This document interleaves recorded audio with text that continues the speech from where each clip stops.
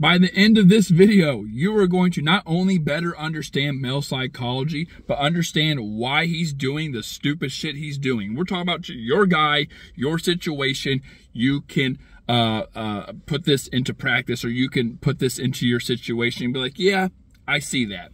So here's the first thing I want to say. A lot of you believe, and I understand because of how men are. Trust me, I have clients every day who come to me with problems about men and the bullshit they play. But a lot of women believe today in the hookup culture, modern dating, that a lot of men do not want relationships. And that is absolutely not true. A majority of men, meaning more than 50%, probably 70, 80% of men as of right now, have no problem getting into a relationship. Here's the hard truth. If he's telling you he doesn't, it's probably because he doesn't want one with you. That's just how it is, okay? That's just how it is. And the reason I want to start off saying that is if you're talking to a guy who you have been on more than 6 to 8 dates with, and he's saying that kind of stuff, you're wasting your time. You're using hope as the fuel to hopefully stick around and ignite something, and he realizes out of nowhere that he was stupid. Stop. You're wasting your time. I'd rather you go to a plan B and have a guy miss you and regret his decision, and you're leveling up and he's watching. You can still be cordial with the guy. You can still have him on social medias. I mean, if you can emotionally take it, and you can have him look at your shit. Have him see what he missed out on. He's not going to miss out on it if you're sitting there and trying to negotiate with yourself on what this is, and he's just reaping the benefits. Which kind of leads me to the second thing I wanted to talk about, which is a guy is going to reap the benefits from all these women until the right one comes around.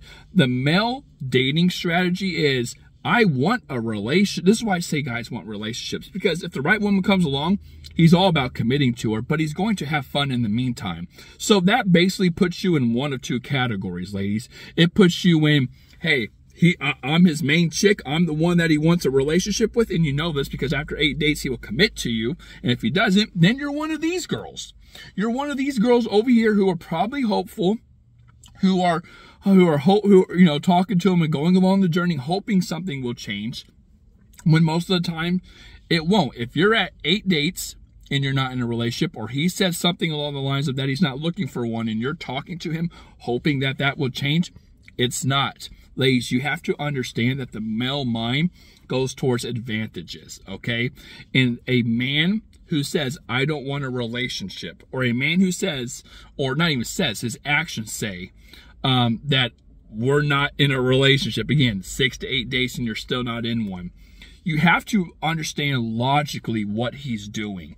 You need to understand that, okay, well, men like advantages, and he wants to put himself in the best position possible to gain these advantages, to increase, access to the assets while limiting the liabilities. And when you're a man who likes a woman, but you don't want a relationship with her, well, what does that look like?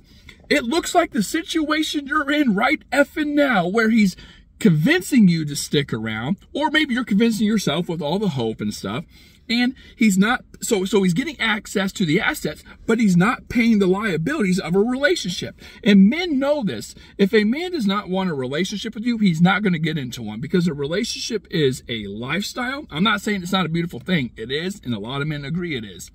Despite all the stuff you see online, a lot of men want relationships. Trust me. Even these red pill dudes, they do. I've been there, heard it all. They do. But a relationship is a lifestyle.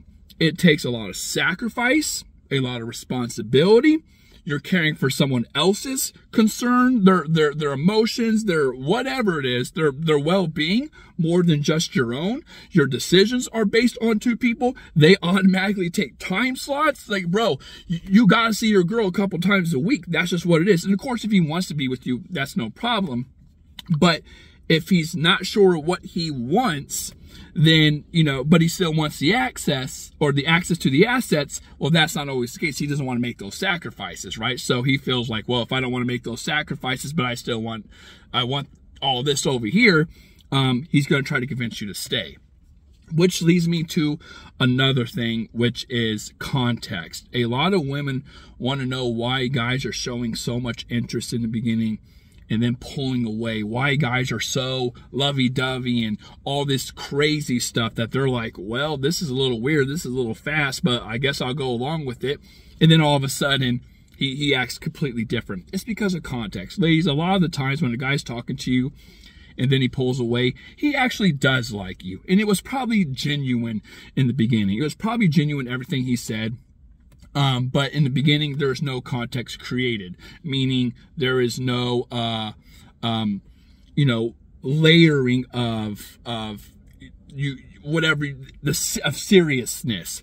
You know, this is before you guys are hooking up. This is before it's really consistent. Or even then, none of the, like, it's these things layering on top of each other. So in the beginning, it's just two people who like each other and they have assets they want from each other, okay? The liabilities aren't there yet. The context, the picture painted is not there yet. But when you start hooking up, texting a lot, is frequent, you're consistent, let's say you're going on multiple dates, 4, 5, 6, 7, 8 dates, whatever it is, you're meeting maybe someone, friends or family, maybe you go on a trip, you stay over, like all this kind of stuff, you're just not some basic girl on Tinder anymore. There's some substance there. There's some substance. And once that's created, now a guy has to make a decision because he feels like, okay, well, I kind of feel obligated to give her something because I know she's not just sitting around, you know, wanting me to reap the benefits. She's obviously wanting a relationship out of it. And he feels like he has to give you one. And if he's not ready for one, that's where he freaks out. He gets his own head and he pulls away. So what I'm trying to get at, ladies, is if you're talking to a dude and he does not want the same thing as you, right? And you need to establish this date one, even before the first date. If it's online, you need to not only have it in your profile, you need to say it when you're messaging each other. You're not scaring men away. This is called filtering. It's crazy. So many women come to me and say, I don't want to say this. I don't want to freak them out. No, it's filtering. It's called filtering. Chill out, ladies. But you need to figure out what a man's looking for, because if you don't establish that frame and you're building towards something, it could be anything. It could be anything. It could be friends with benefits, casualness, stuff like that, because you did not have the discussion. I'm not saying, say, I want to be your girlfriend. No. But you do need to say, hey, I'm looking for something serious and I don't want to waste my time. Whatever. Okay? And if he agrees to this frame, well, now you guys are at least on the same page for the most part. Yes, he could be lying, but it is a good start. So with that being said, ladies, if this is important to you and you want to read more about the male mind and why we do the shit we do, click this link right here or this next video. I talk about why guys do all this stupid shit if you want more detail on it. Or if you want to check out my guide, link is down in the description, 285 pages on how the male mind works and building attraction. Ladies, I love you. Take care and peace.